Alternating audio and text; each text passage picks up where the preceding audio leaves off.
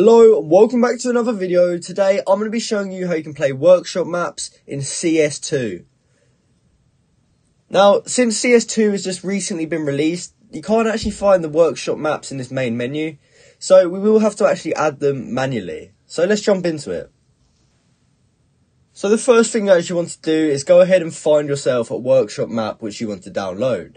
So for this video I'll be showing you how to install Refrag's workshop map. And if you wanted to find this one too, you can head over to their Twitter, which is this page here, and then you can just join their Discord, and then from there you have access to actually download their map. And then once you have downloaded it, you'll get this VPK file which we can find down here.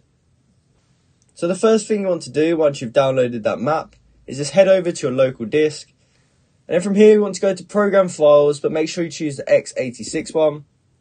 And then from here we can go to Steam, Steam Apps, then look for Counter-Strike, and then click on Game, CSGO, and then Maps. Once you're in this folder, we should be able to see all these VPK files. And then what you want to do from here is just drag that file we downloaded into here. And we've successfully added it. From here, we want to close CS2 if we've got it open. So once we've done that, we actually need to add some commands into our launch options. So in order to do that, we want to come to our library and look for CS2. And then from here, we can just right click on it and select Properties. And then you can scroll down until you see Launch Options right here. Now in here, you want to put +sv_cheats space 1. And then you want to do space -insecure. And then once you've done that, we can back out and we can just start our game. Now from here, we just want to open up our console. And then we can type in map CS2 warm-up refrag, and that's the one we just added. Now as you can see, I'm in a warm-up map and we can practice like this.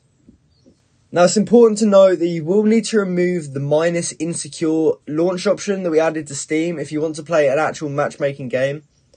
So if you do have that -insecure option in your launch options, you will not be able to play a Valve server, meaning you can't play matchmaking or anything like that.